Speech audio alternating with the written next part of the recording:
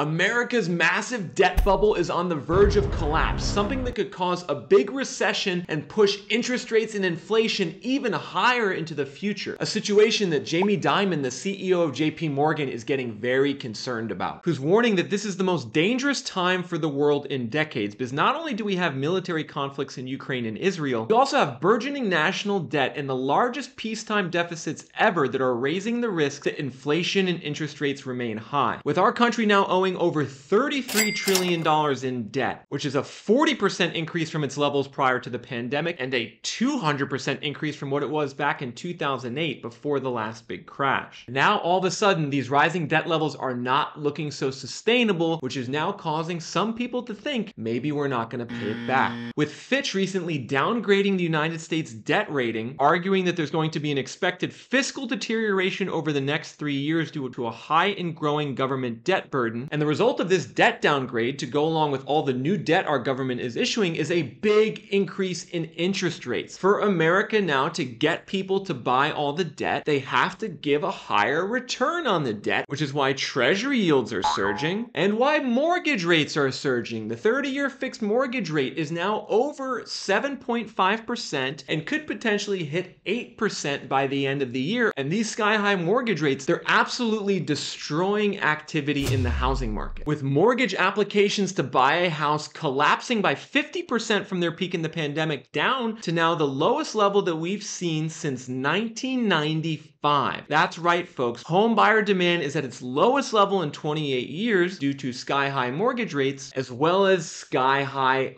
home prices. Home prices adjusted for inflation, they're at the highest levels on record. They've come down by a little bit, but you can see home prices, they're still higher than they were in the 06 bubble, and they're about 90% above what the long-term 130-year average is for inflation-adjusted home prices. Which now begs an interesting question. What's the bigger drag on the housing market right now? Why are you not buying a house? Is it because home prices are too high, or is it because mortgage rates are too high? And later in this video, I'm going to reveal the answer to that question. I polled you guys asking what you think the bigger issue in the housing market is. But ultimately, I think the thing you got to understand right now if you're a home buyer investor is that we are unlikely to see relief on mortgage and interest rates anytime soon, given how much money the government is borrowing. We are running a $1.8 trillion deficit right now, which is a near record deficit. Outside of the pandemic, when we printed all that money, we have never run a deficit this high in America, especially not during a time of relative economic stability and relative world peace. There are some conflicts in the world right now, but we don't have a massive world war going on. So why is the US government still borrowing so much money? Because now we're in what's called a debt spiral in America, where we issue more debt and then we have to now pay more interest on the debt, which causes us to have to take out more debt. To understand what I'm talking about here with the interest payments on the debt, look at this graph, everyone. You can see that for the last 25 years or so, when we were taking out more debt, the interest payments that the US government had to make on the debt, they actually didn't really go up that much due to declining interest rates. However, that is now all changing. The interest on the debt has now almost doubled over the last 3 years, up to $910 billion. And now actually 15% of the US budget gets spent on interest costs. 15% of your tax dollars are just going to pay interest on the debt. In addition, 45% of our budget is on social transfer spending, which is basically going to Social Security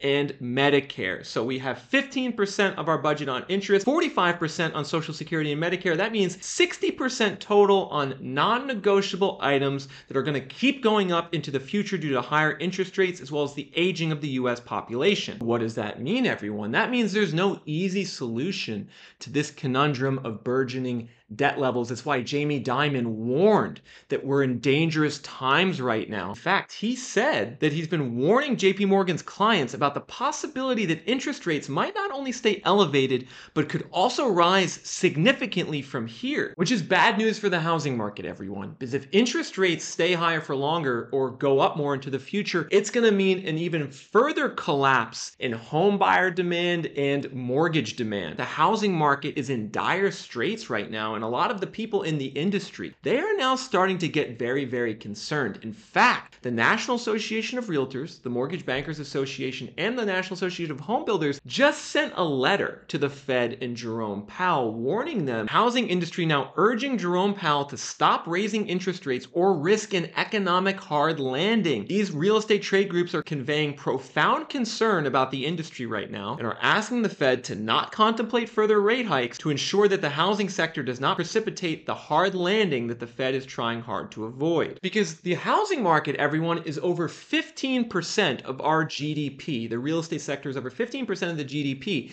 So if the real estate sector in terms of activity is at the lowest level in 30 years, you can bet that likely at some point we're going to see a spillover into the broader economy that causes a recession. Not potentially just a run-of-the-mill recession, but a bad recession. So this is what the National Association of Realtors is warning the Federal Reserve about. And one thing the National Association of Realtors is looking at in particular is the number of realtors there are in America. The number of realtors in America is still near a record high. The number of realtors in America is down by 1.3% year over year. Realtors have started to quit, but as you can see, there's still about 50% more realtors than there are compared to the long-term historical average. And I want to point you to what happened back in the last crash. You can see the number of realtors surged, much like it surged over the last couple of years, and then it peaked in 06-07 and then crashed down during the bust. Now, what's interesting is we haven't seen that crash in the number of realtors yet. However, it's coming because the number of home sales per realtor is only 2.3 per year. Literally the lowest level of home sale activity for realtors ever, meaning the average realtor only sells 2.3 houses per year and earns about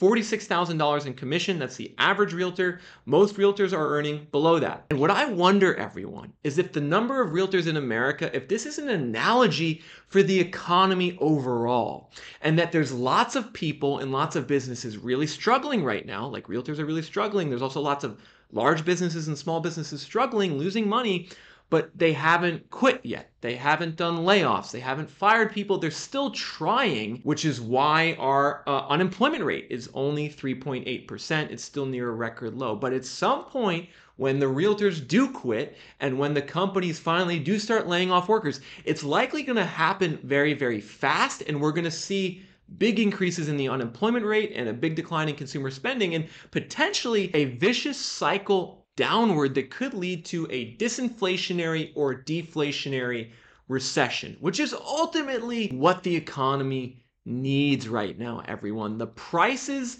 of things in the economy, whether they're goods or services or houses or apartment rents, they're too high right now relative to people's incomes. And this is a situation that can't last. If things are too expensive and people can't afford them, there's only so long the economy can go before there's a rebalancing act that pushes prices down and or wages up. And right now we are actually seeing a lot of workers try to get a better wage. I'm sure you guys have seen all the strikes that are occurring across America right now. We have people in Hollywood striking who are actors and writers. We have healthcare workers striking for Kaiser Permanente. We have one of the biggest auto worker strikes of all time, with Barron's reporting that this is now the biggest year for worker strikes. 18 million workers have done a strike so far this year. That's the biggest year since 2000 and basically the biggest year going back to the 1970s during our last bout of inflation. And the consistent theme with all these strikes is workers are asking for hefty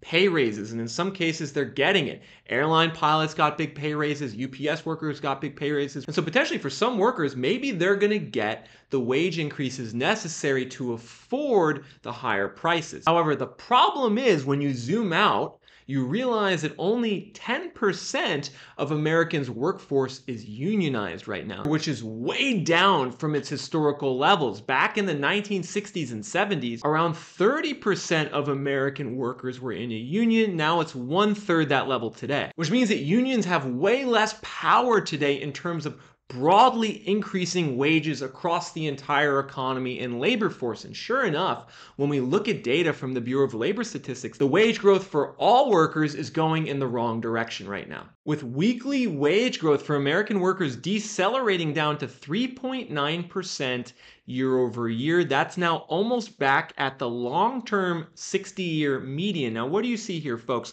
Wage growth spiked during the pandemic up to 7.5% year over year due to a severe labor shortage. But now that labor shortage has eased, wage growth is going back down to a more normal level. You can see this is a very different situation than what occurred in the 1970s when wage growth literally was going at 8%, 7.5%, 9%, 10% for a decade.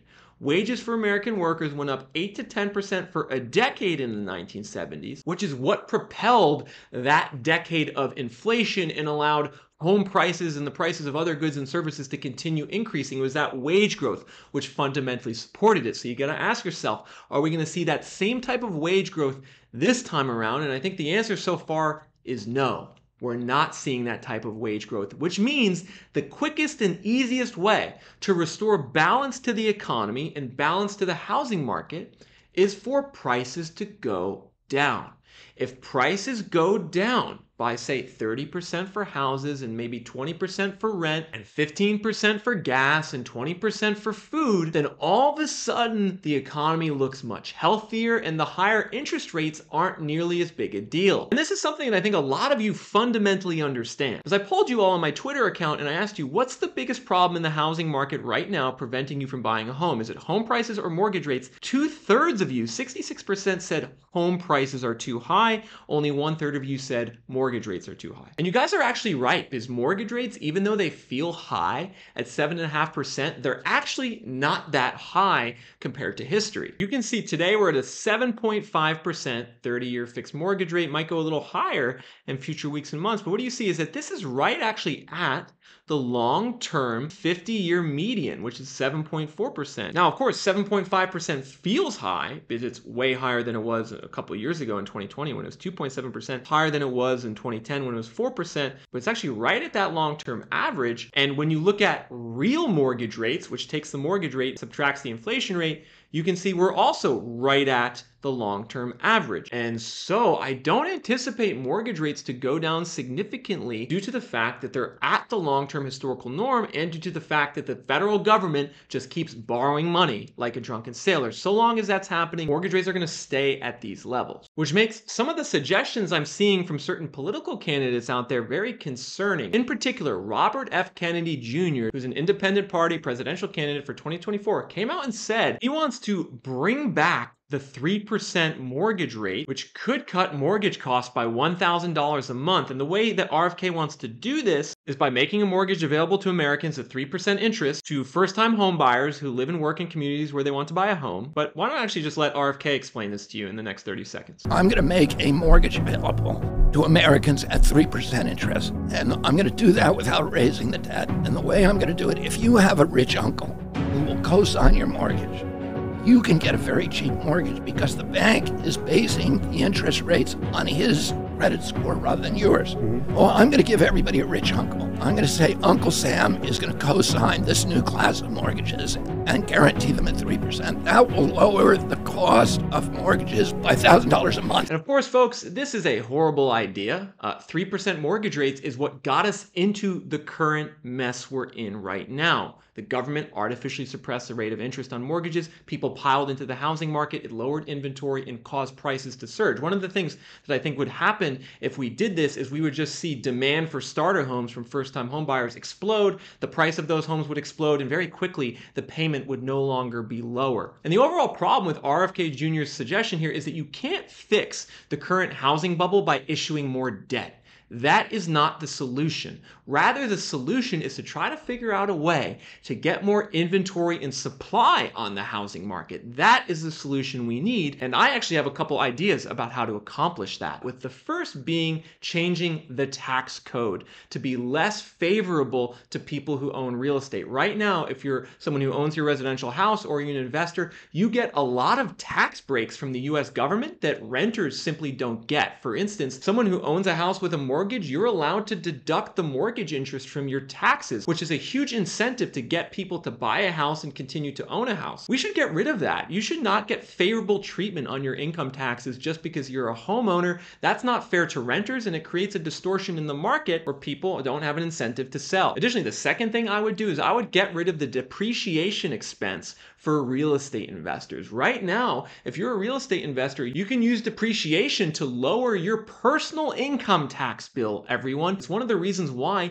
20 million homes in America right now are owned by a real estate investor. A lot of those homes sit vacant and don't really yield much income, but the investors, they don't care because they're taking the tax write-offs. If you get rid of those tax write-offs, I suspect you see a lot of investors list their homes. If only 5% of investors sold, that would be 1 million new homes on the market, which would double inventory and cause prices to crash and make houses more affordable for the average American without having to increase debt. You guys can let me know in the comment section below what you think of my suggestion in comparison to RFK's suggestion. However, the broader thing that I'm just really trying to understand over the next 1 to 2 years is what's going to be the path forward for the economy. Are we going to see some type of disinflationary or deflationary recession?